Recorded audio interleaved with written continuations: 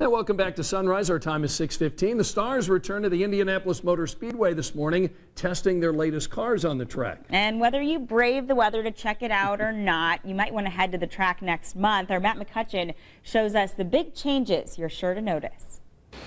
Good morning. The weather certainly doesn't feel like it, but it's hard to believe we're just a couple of weeks away from the 100th running of the Indianapolis 500, and there is a lot going on here behind the scenes. We're joined right now by Alex Dameron, communications manager here at the track. Good morning to you. As we take a look around, people are working, and there's a distinctive notice from level 1 and level 2 of the stands. What's going on? Yeah, absolutely. So right now viewers are looking at our Project 100 along the front stretch of the Indianapolis Motor Speedway.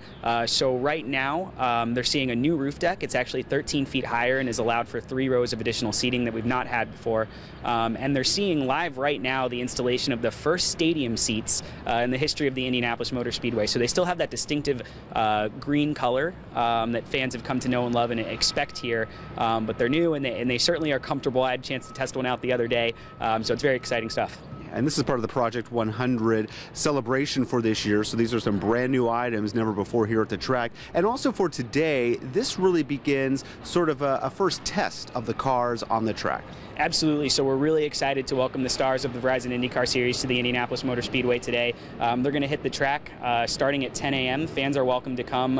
You can sit in the Turn 2 viewing mounds, but it's really exciting. They're going to be out here testing their cars, making sure that really as a series we're ready to put on the best show possible in May. And there's a lot of specifications that you really want to get your car out, because it's been, something that's been under construction pretty much since last season, to see how it works. Yeah, absolutely. So every week these drivers are learning more about their cars as they hit different stops along the series. But this is really an opportunity to get to the Indianapolis Motor Speedway ahead of the Angie's List Grand Prix on May 14th and the 100th running of the Indianapolis 500 on May 29th. See how your tires are responding, take a look at the aerodynamics of the car, and make sure everything's in line.